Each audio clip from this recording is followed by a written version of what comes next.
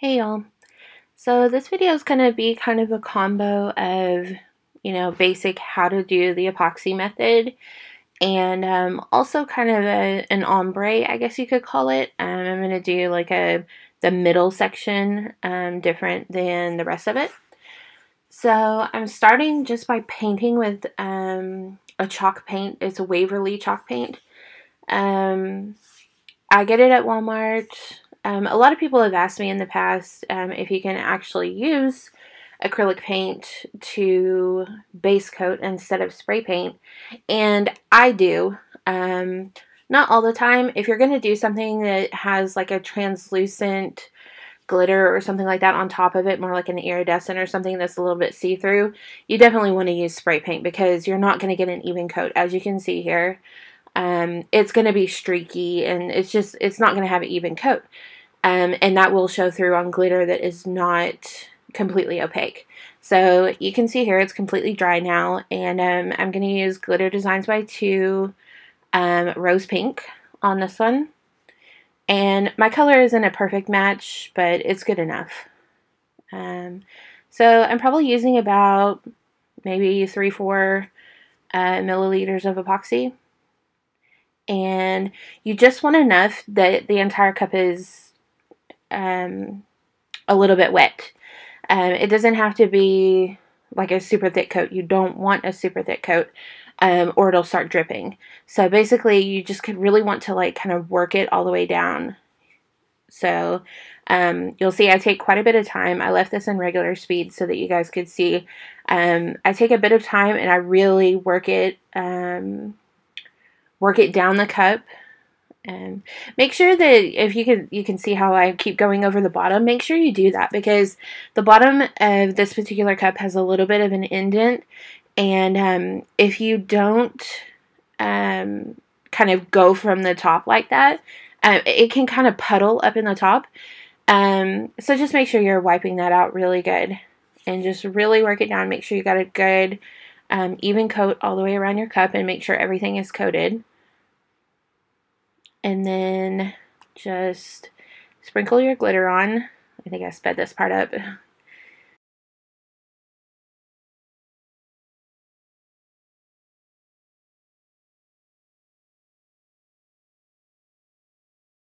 This glitter is so pretty. If you don't have this color, you really need it because it's a super pretty color.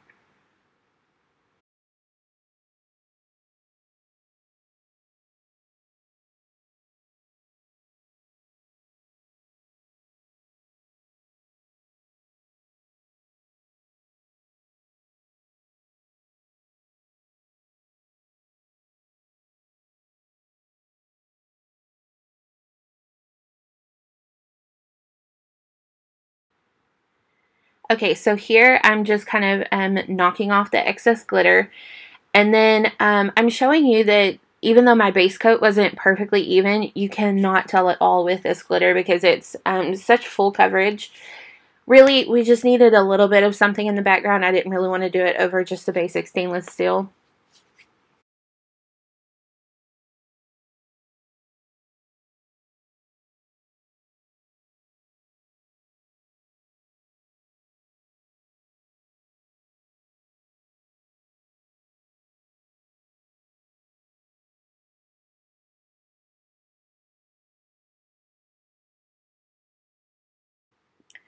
Okay, so now that I have that completely covered in the pink glitter, I have taken it to the sink and I have sprayed the E6000 just over the middle part. And I'm going to sprinkle this fine glitter mix that I have made. It's actually a mix of Glitter Designs by 2 Classic Silver and Sand Dune. One was too dark, one was too light. So I just mixed them together to make the color that I really wanted. So I'm just sprinkling that pretty close here just to get the middle part done. And then as you can see, I get closer and closer to the camera because I am moving my hand further and further up so that I'm sprinkling from a higher distance. And I actually switch here in a second to tea strainer, and you'll be able to see a lot easier that it's actually better at dispersing the glitter like in a more fine pattern, instead of it so much of it coming out at once with the shaker that I have this in. I need to get more shakers from Steph's cupboard.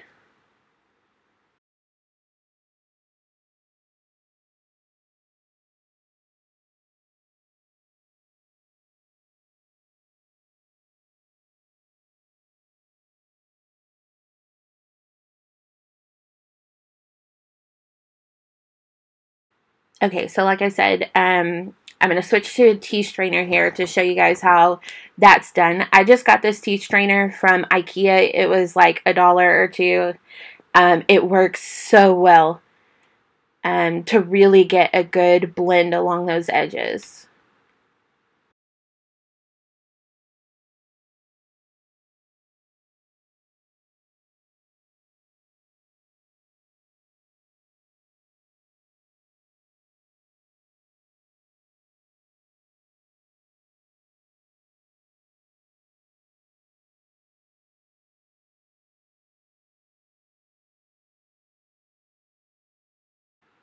And you just keep going and blending until you're happy with it.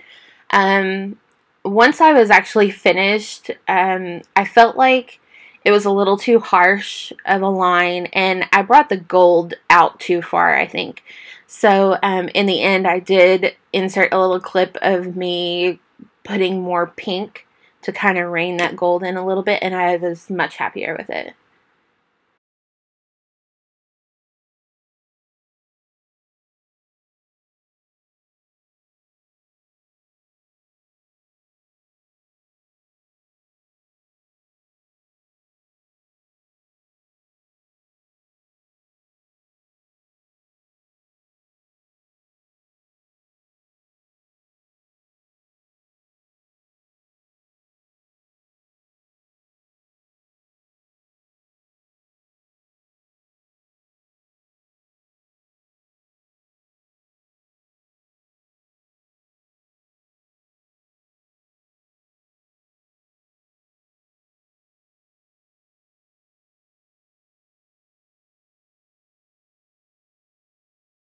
Okay, so now I'm going to spray it again with the E6000 just really lightly. And I'm going to focus more on the area where it's been blended. That way I can sprinkle the chunky glitter. Now the chunky glitter is from another place. It's just one that I had that kind of matched the gold that I wanted.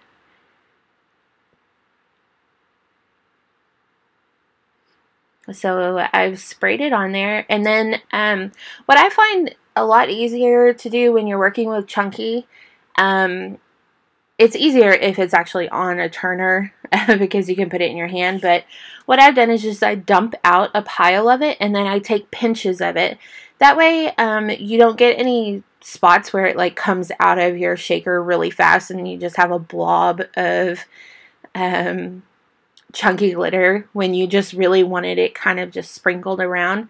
So that's what I do. I just pile it up on the paper there, and then I just take a pinch and just kind of, you know, move my cup and sprinkle from the same spot. And then sometimes I kind of flick my fingers at it just to give a more random look. You don't really want it to be like too clumpy or anything, unless that's the look you're going for, where you want the center to be super clumpy and then kind of work your way out to sparser chunks over the pink. But for this one in particular, I just wanted kind of just a little hint of chunkiness.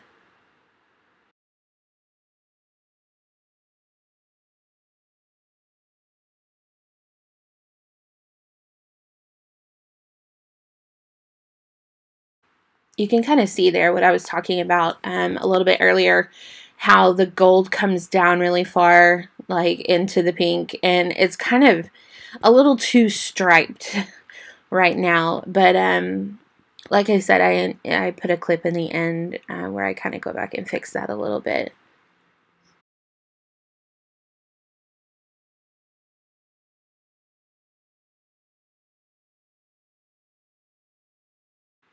I'm just trying to lightly press down some of the chunk so that it lays a little bit flatter on the cup, so that I don't have to put so much epoxy over it later or sand through it. You don't have to do that, but I just find it easier.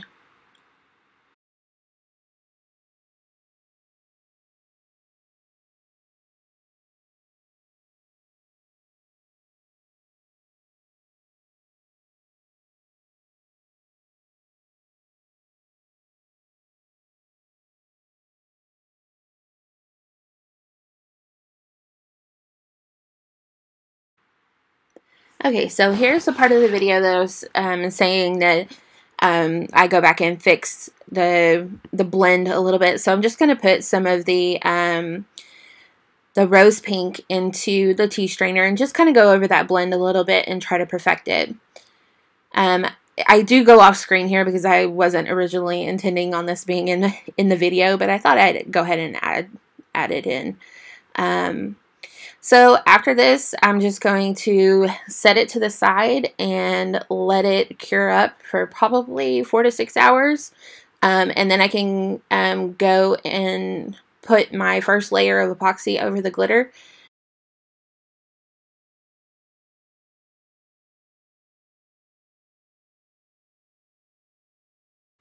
Okay, that's pretty much it for the epoxy method and how I like to do an ombre.